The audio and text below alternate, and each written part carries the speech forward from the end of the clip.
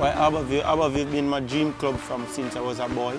Almost all of my family play for Harbour View, so I just follow the trend. My name is Jeremy Lynch, I'm a centre forward. Vin Blaine, coach of Harbour View Football Club. Romaro Campbell, attacking midfielder. This is Clifton from Harbour View FC and you're watching Red Stripe Football Monday. The Stars of the East were out of the blocks quickly and led the league in their first game on Red Stripe Football Mondays. They didn't disappoint, beating Sporting Central Academy 2-1 at home with a second-half double from Damien Harwood.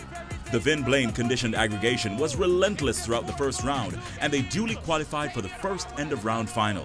In what was a surprise, Harbour View were closed down and shut out by Boys Town. They eventually lost 2-0 through an own goal and another from Romeo Parks. The loss only strengthened Harbour View's resolve. They didn't slow down much as they hosted Tivoli Gardens in the second round.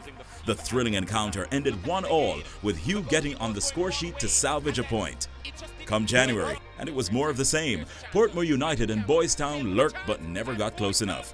In another rare scoreless game in Red Stripe Football Mondays, Harbour View hosted and drew 0-0 with Waterhouse. By then, the leaders had established themselves as clear favourites to take the title and were stretching their lead with almost every game. I have no friends on the field. I pick the team based on merit. I pick the team, based on their performance, not in the previous game, but the way they conduct themselves in training. I demand that when I blow the whistle that everybody pays attention. I don't have people talking when I'm talking. So it's a regimented approach, but it's also a fun approach. I try to give them, our trainings are always fun. I end with a fun drill.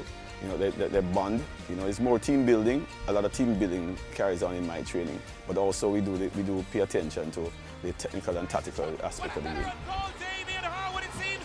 Well, let's confirm that. But what is unquestionable is that Harbour View are back on level terms, and yes, it's the number 7, Damien Harwood. In the second end-of-round final, the Stars of the East were imperious, easily outplaying Cavalier.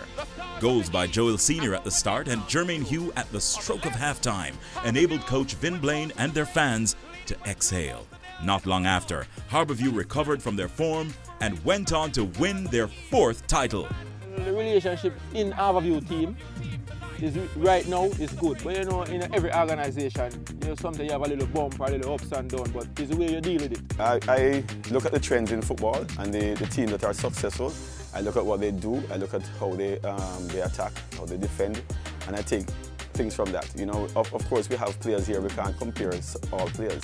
But if I have the players that can fit into a system, I tend to want to go that way. But I also demand professionalism from my players and hard work. It's Red Stripe Football Mondays.